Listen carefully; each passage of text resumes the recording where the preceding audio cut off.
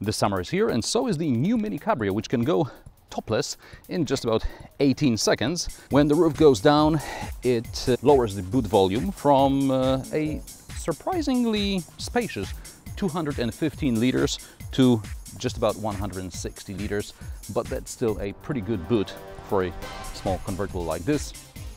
Is it small? I don't know. Let's look in the boot. If you want to sit on the tailgate, be careful. I'm too heavy. Funny, because in a Smart I was within limits. At first glance, the boot looks like all convertibles, small with limited access. But if you need to pack something bigger which doesn't fit through the standard hatch, there is a way around it. The shelf you see here can be lifted when the roof is closed. Then you get the entire 215 liters, which is about 25% more than in the previous generation. Otherwise, Mini still looks like a Mini, even if it is around 80 centimeters longer than the original.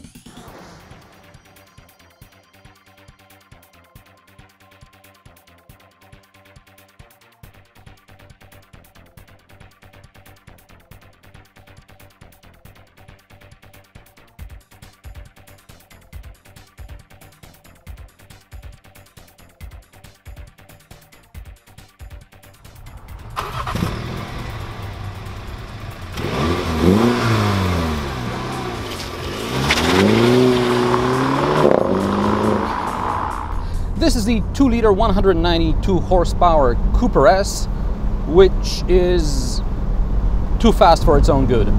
At the same time, it's not hardcore enough like the JCW or the future GP2, but it's fast enough. I think I would probably go for the regular Cooper, the 1.5 3-cylinder 136 horsepower, and I'd be more than happy. By the way, this car accelerates from 0 to 100 kilometers per hour in 7.1 seconds, which is about half a second, 0.6 seconds slower than the regular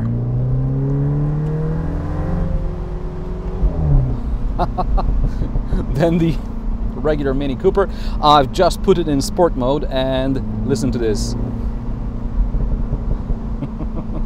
Now, incidentally, you can do it at just about any speed. I will now drop a gear. I'm now in second gear, doing about 45-50 kilometers per hour, as long as I've got revs between 3 and 4.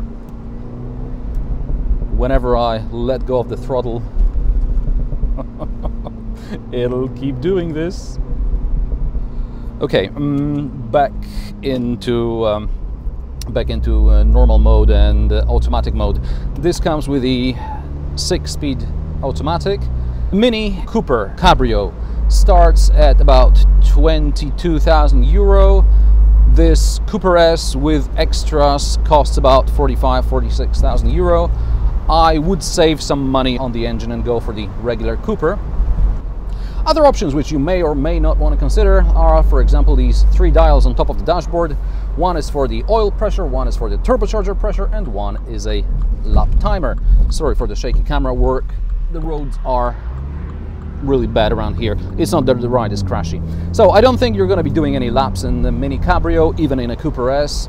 And I don't think you need your oil and turbocharger pressure. Anyway, these look like aftermarket. They're really, really ugly. Other options. This car has sat-nav, of course. Why would you specify a car without sat-nav these days? Unfortunately, this one doesn't have real-time traffic information, something which is available on BMW, but Mini doesn't want to give this to us. Maybe after the facelift we'll finally get it. They have to add something after the facelift, right? Upholstery. This is an Alcantara JCW seat. It looks very nice. It gives very good lateral support and all that.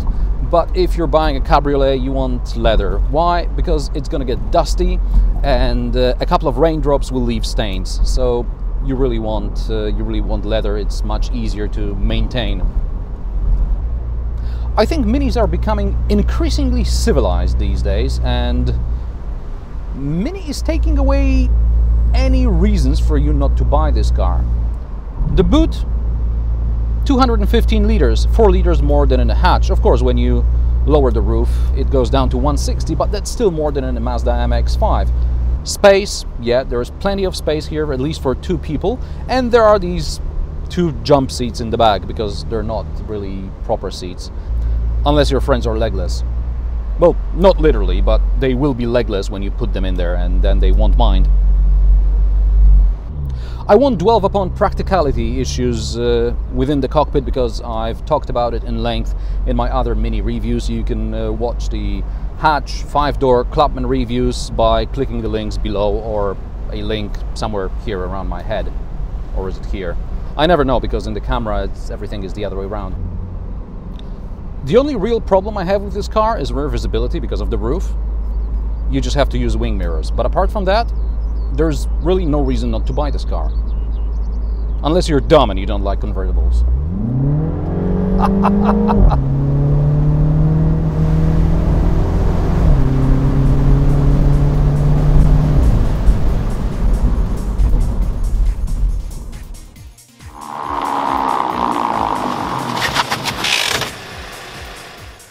So, this is the new Mini Cabrio. If you're looking for legitimate reasons not to buy one, Mini will tell you there aren't any. And how do you like the new Mini Cabrio? Let me know in the comments below. Share, rate and subscribe. Please support me on Patreon and PayPal. It will help me make more videos, not necessarily just car reviews. Thanks for watching, and I'll see you next time.